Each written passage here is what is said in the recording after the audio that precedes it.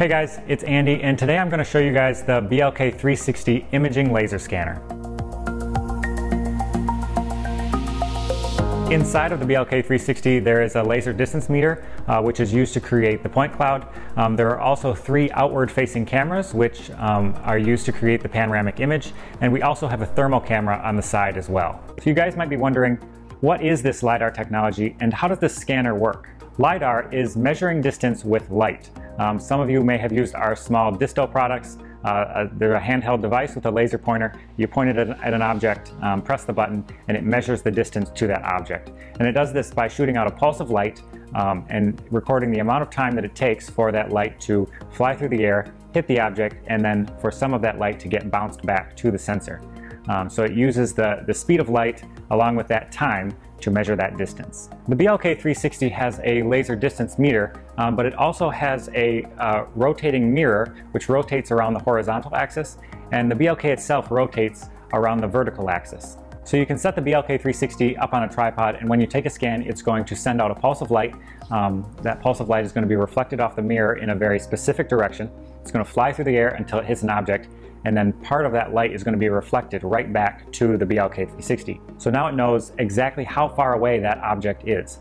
But it also knows exactly which angle the mirror was at when it sent out that pulse of light, and it knows which direction the BLK360 itself was facing.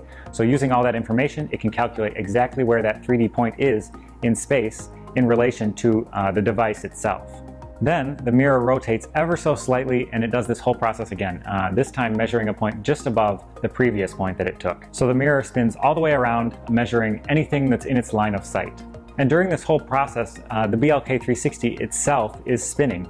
So by the time the mirror gets all the way around to where it started, the BLK has spun, and now it's measuring a line of points right next to the first line of points. But in reality, the mirror is spinning so fast you can hardly see it, and it's doing this whole process up to 360,000 times every second. So it goes around, sweeps the entire room, taking measurements in every direction.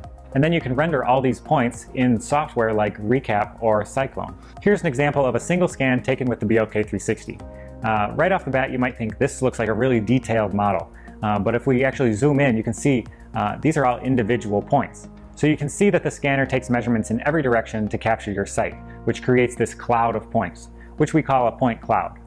What you're seeing here is actually the raw point cloud, which is colorized by the intensity of the light that was returned to the scanner. But if you remember, those 3 outward facing cameras were taking a panoramic image of the site, so you can actually colorize this point cloud with that panoramic image to create this true color, realistic 3D environment. So this was a very brief overview of how the BLK360 works and how laser scanning works in general. I hope it was helpful.